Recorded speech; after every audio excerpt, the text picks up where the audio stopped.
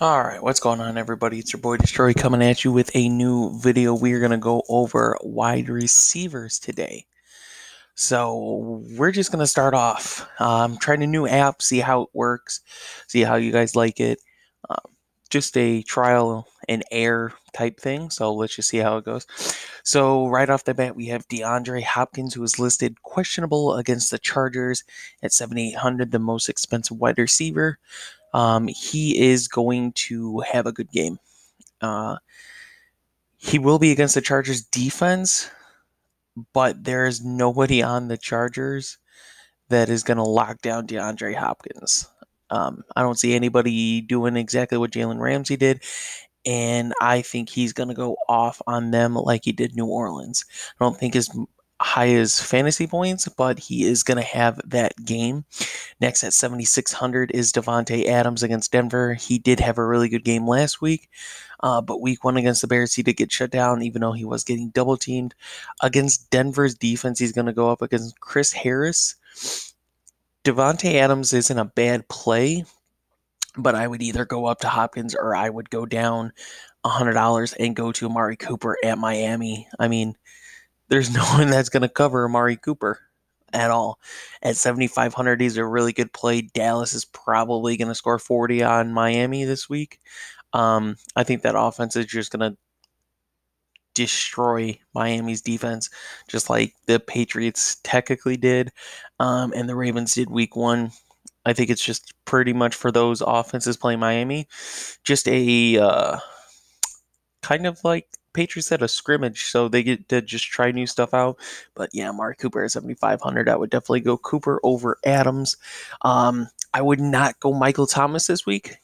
If you want to put him in a GPP, you can, but at $7,400, like there's so many more options that I trust here than Michael Thomas, just because Teddy Bridgewater is going to be the starting quarterback. And we didn't see much of anything from Michael Thomas against Seattle. Or not against Seattle, I'm sorry. Last week against the Rams, we didn't see anything once Teddy Bridgewater got in the game, especially of Kamara and Thomas. So, like I said, Kamara and Thomas, I'm not playing this week just because I have to see what that offense is going to do. Seattle's defense could be good, but I don't trust Seattle's defense either. So, like I said, Thomas is not a cash, but definitely GPP look. 7,300, like I said, I would go Julio Jones over Michael Thomas. I mean, Julio Jones is going to play Indianapolis. Last week, him and Calvin Ridley had one hell of a game, even though they should have won by a lot more. Julio Jones for 7,300 against Indianapolis is going to be good. Calvin Ridley finally got some exposure last week, so it'll definitely help out Julio Jones as far as defensive coverage. Next at 7,100 is Antonio Brown against the Jets. Antonio Brown is a good GPP play here also, not a cash. Any New England receiver is a good GPP play just because they're going to score. It's just a matter of how much that receiver is going to get, in my opinion.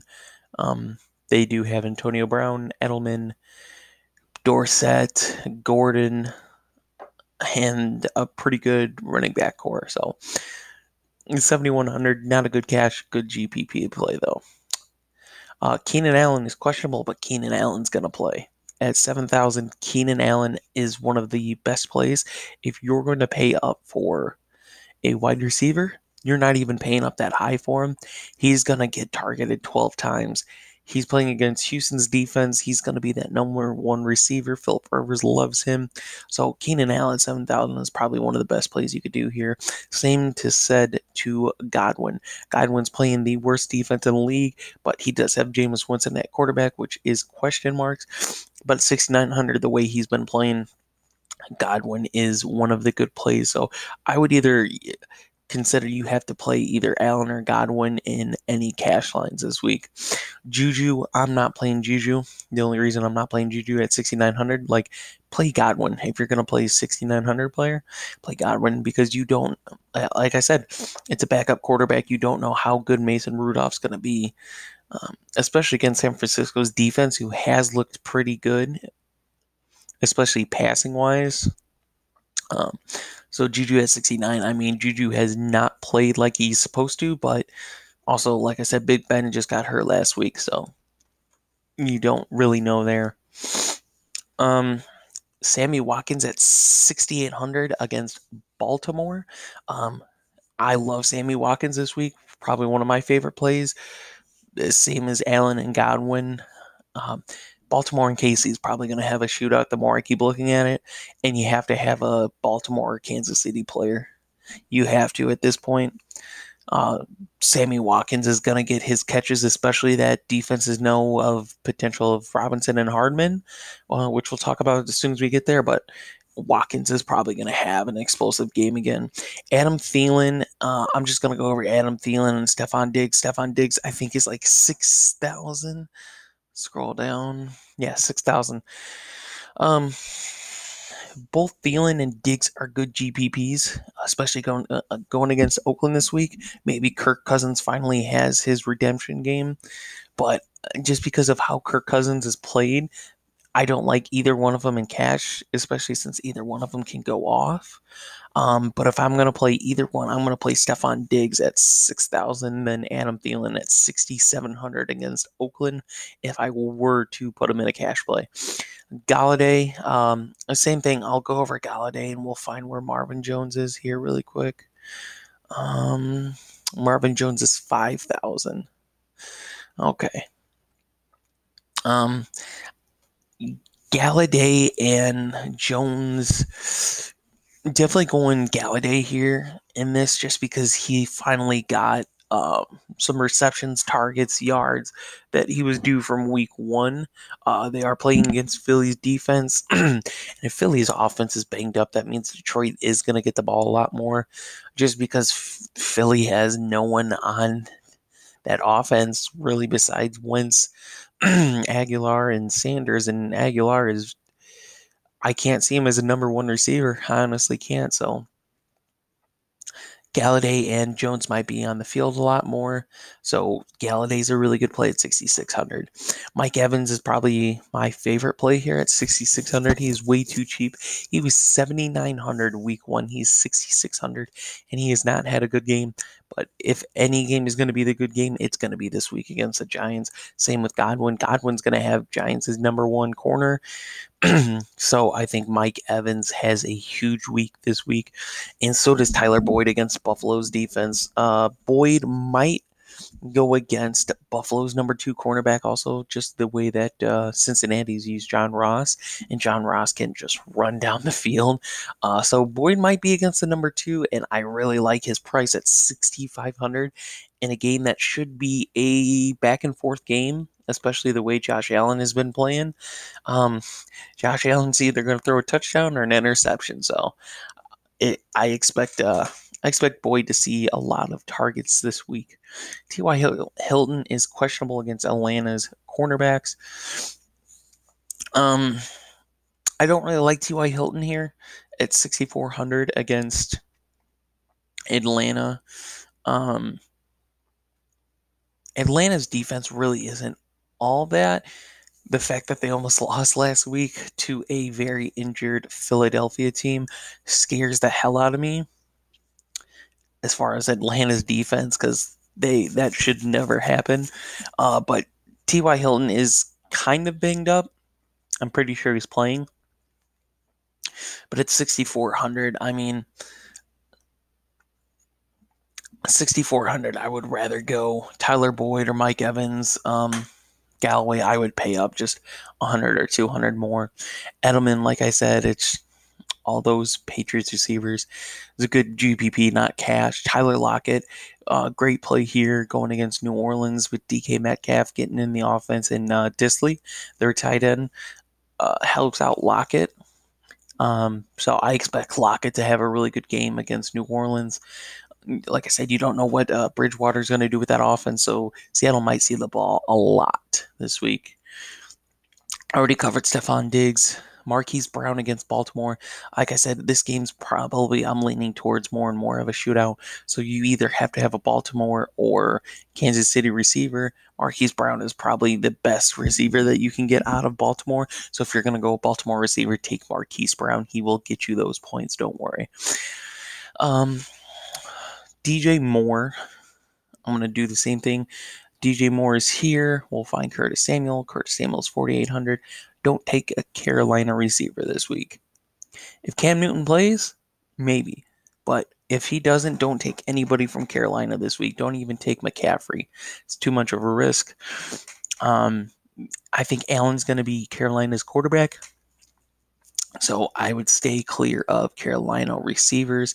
Deshaun Jackson and Alshon Jeffrey, I believe, are both going to be out. Michael Gallup's out. Here's where stuff gets fun for Oakland. Williams and Jacobs are both questionable, like an actual questionable. We don't know if they're going to play. If Williams and Jacobs is out, I would definitely go Darren Waller and Renfro for Oakland. Renfro is probably going to be the one that gets all the targets. Let's see if we can even find Renfro. Renfro's 3,700. He got targeted 8 times last week, only targeted 3 times last week. But if Williams is out, Renfro is probably going to be that number one. So look for Renfro if Williams and Jacobs is out. John Brown. I love John Brown. I feel like Josh Allen this week. You have to love John Brown. He is playing against Cincinnati's terrible defensive backs right now. And Josh Allen, I think, is probably going to have his best week so far this season, and John Brown's his go-to receiver. So John Brown's definitely the best play. Josh Gordon, like I said, with New England receivers, definitely GPP, not cash. Calvin Ridley, I love his price. If I were to go Julio or Ridley, Julio's obviously the better play, but Ridley has more potential at his price of 5,300. He can easily have a really good game. I like any receiver that goes against a number 2 cornerback every time. So right here we have Denard Robinson at 5,200, Hartman at 5,000. If you want to take a Kansas City receiver, like I said, Sammy Watkins is really cheap. I would go Sammy Watkins. But if you need to pay down, you take a 50-50 chance on Robinson or Hardman. You honestly do. Regardless of who got what, Hardman should have had a touchdown last week, so his points per game, if you want to look at that, his receptions, targets, all that. Like, he had one, should have had a second one that got called back.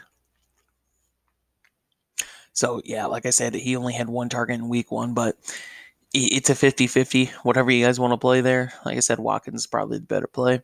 John Ross, honestly, I think, don't get me wrong, his fantasy points don't lie. He is an explosive receiver this year. He was not last year. He was not anything what anyone thought he was going to be season 1. He sort of redeemed himself this season, but I'm not bought on him yet. I need to see another good week before I can fully invest in John Ross. He's not a bad cash or GPP play at 5,100. He might, like I said, I believe he's going to go against Buffalo's number 1 corner. He might get locked down this week. He might not. His speed is so fast, you never know, but I'd rather go Boyd than Ross here. Next, we have Larry Fitzgerald and Christian Kirk. Larry Fitzgerald's only $100 more, and Larry Fitzgerald has been targeted. Oh my God. He's not left the field. This man, I believe he is like 36, 37. I could be wrong, but look at this. He's been targeted 24 times for 13 catches and 217 yards. Like, they're playing against Carolina's defense, and if Carolina is without Cam Newton and Allen plays bad, Christian Kirk and Larry Fitzgerald never leave the field. They get targeted all the time. They're really good plays in GPP and cash, in my opinion. Would love to see them in my lines. I'm probably going to have one of them in one of my lines this week. We do have Goodwin against Pittsburgh. If I'm doing a San Francisco receiver, I'm not doing Pettis. I'm doing Deebo Samuel. The only reason I'm doing Deebo Samuel is he had 7 targets, 86 yards, and a touchdown. The reason I'm doing Deebo Samuel is they were so high on Deebo Samuel in the preseason. Had a terrible week one. They didn't get to use him the way they wanted to. But week two, he had a really good game. Godwin's their number one. And he's going against, he'll go against Fitzpatrick. Um, Debo is going to go against, and I think Hayden. If Hayden's not hurt, he'll be going against Hayden, and I like Samuel against Hayden, then Goodwin against Fitzpatrick. Will Fuller, you could play Will Fuller. I don't like any other Houston receivers than Hopkins. Mike Williams, same thing. I like Allen way more than Williams, especially at 7,000.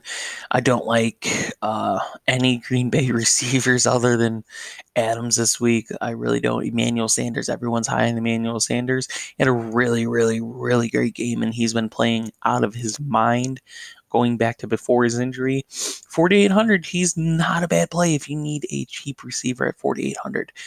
Sanders is that guy. I don't like any New Jersey receivers against New England. I don't trust Falk. I mean, just look at what they did against Cleveland with Falk. I don't like him at all. DK Metcalf, great play at 4,700. Like, he's going to get his targets and receptions. He's probably going to get a touchdown this week against New Orleans. Like, DK Metcalf, 4,700, play him. Randall Cobb, I'm not playing Randall Cobb. Nope. You'll see why. We're going to go down. Cole Beasley had a really good week last week, but go Brown, then Beasley. Vandal Scantling, not taking anybody but Adams, like I said. Sanu, definitely not go anybody higher. Ted Ginn didn't even play last week, basically. Amendola has been put aside between Galladay Jones and probably going to be Hawkinson before him. Renfro, great play. Benny Fowler, I'm not playing anybody on New York, no matter what. Aguilar, if you need a cheap receiver at 3,600, play Aguilar. He's going to get receptions. Play him. Other than that, I don't see anybody down here that I would take. JJ Nelson's hurt, apparently. So, Renfro. Just take Renfro. I'm telling you.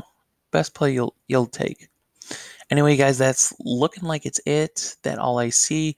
If you guys enjoy the video, leave a like. Let me know how you felt about this video rather than just me on my face talking.